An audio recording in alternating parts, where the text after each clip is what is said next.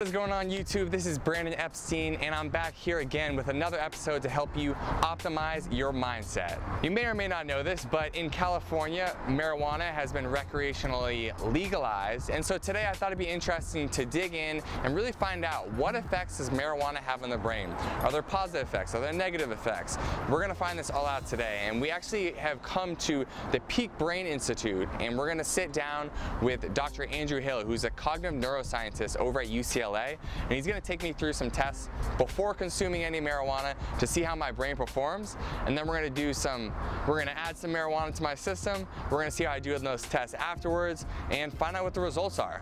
Here we go. All right, so today you and I are going to explore the effects of marijuana on the brain. That's right.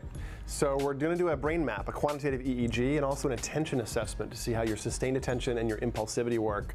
First, clean, without anything in your system, and we'll see if there's any attention difficulty or stress or things like that showing up.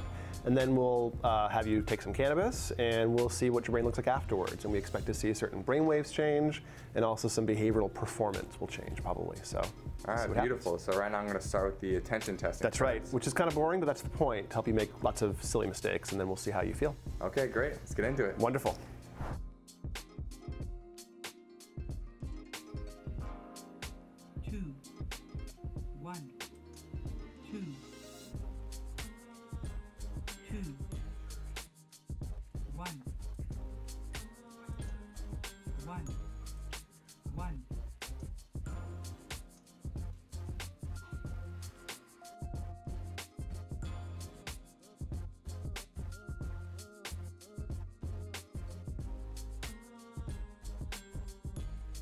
All right, so look straight ahead, and we're gonna stretch a cap over your head.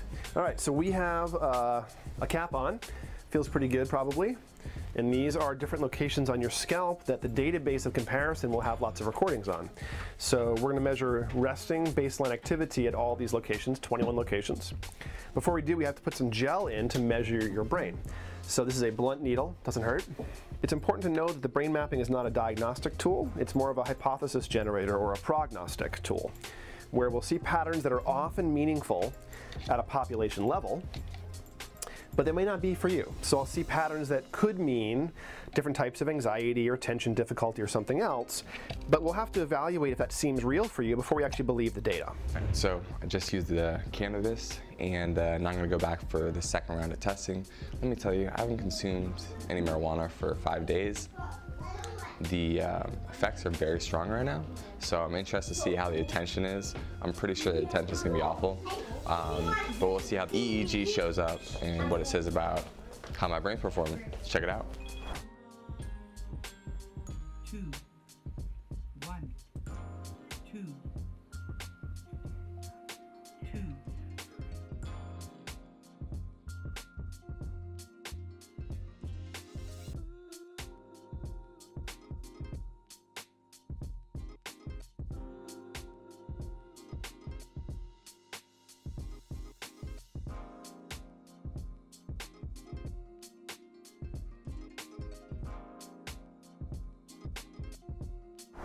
All right, so we just got the test results here, and Dr. Hill is going to share what we found.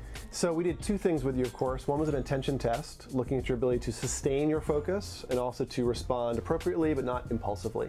And then we also measured your resting brain activity, looking at brain waves called delta, theta, alpha, and beta.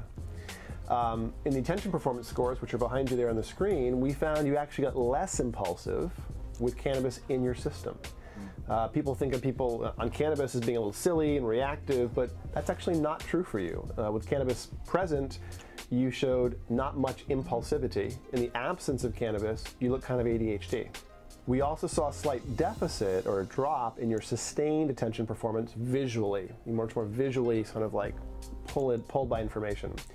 And you had about a 3 standard deviation drop in your visual attention across time.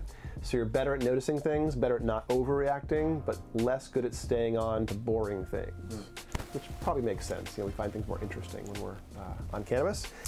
The cannabis sped up your brain by about 100 milliseconds, so you're actually a little bit sharper with the cannabis in your system, a little faster. And there was some hint of a brain injury initially for you, probably some sports wear and tear stuff, not a big deal. And the database said the likelihood of an injury was 65%, which is very weak for this database, so it probably is like a really old, mild wear and tear event.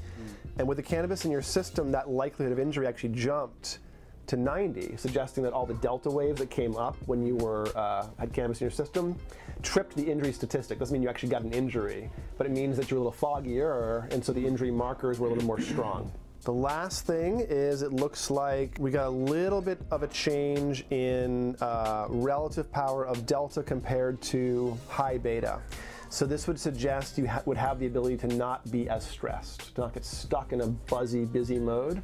With the ability to sort of balance that against slower brain waves, you probably can like downshift into a slower, more chill environment more voluntarily with cannabis in your system versus without. And so in summary, you're a little more sleepy and foggy, but a little bit less reactive and impulsive with cannabis in your system.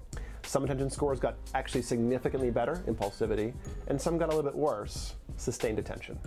So a mix of features, basically. Yeah. But I feel like, you know, in life and trying to perform, like, you supplement yourself in times when you need it. So I think the biggest thing about marijuana is, like, maybe you don't use it every day when you wake up like coffee, but once or twice a week, just to kind of shift your state of consciousness, slow down a little bit, think about your life in a different way. It can be super beneficial.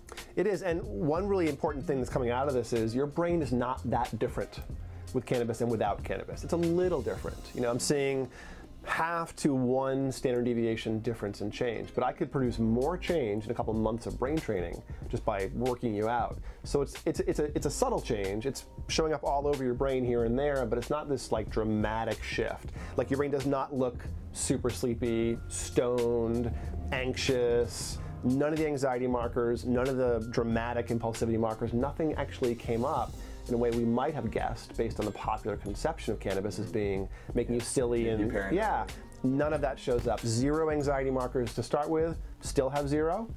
Impulsivity actually went down for you for cannabis.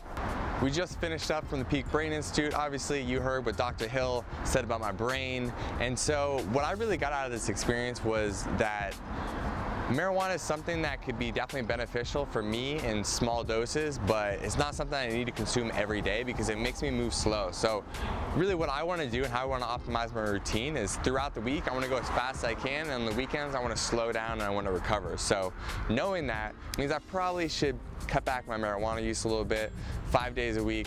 None of that for the most part, and then, you know, on the weekends 1 or 2 times, use it to slow down, get some deeper perspective, and be able to think about my problems in a different way.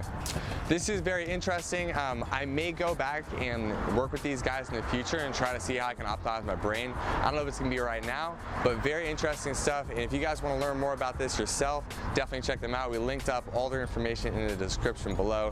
And you guys, thanks so much for watching this episode. Appreciate it so much. If this was cool, if this was helpful, please share it with someone anywhere on the social medias, and I'll see you in the next episode. Keep stacking them bricks.